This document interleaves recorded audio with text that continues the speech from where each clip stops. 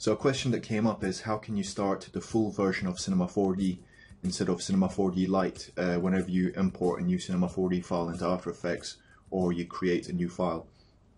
So I'm just going to show you how to do that. It's very simple. I'm just going to right click and import a Cinema 4D file. I'm just going to drag this layer into my timeline.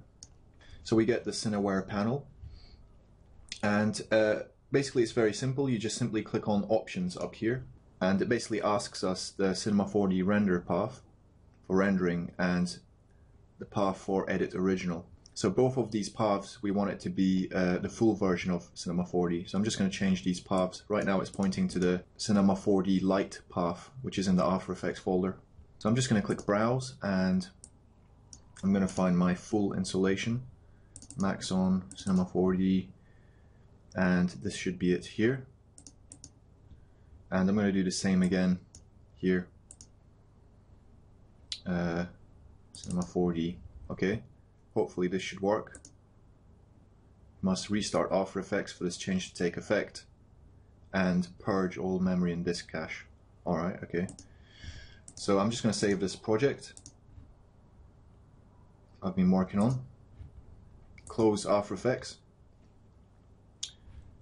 restart it. Okay, I'm just going to go to Edit, Purge all memory and disk cache, 9 GB, alright. And I'm going to reopen my project file. So if I now edit original, hopefully it should open up the full version of Cinema 4D.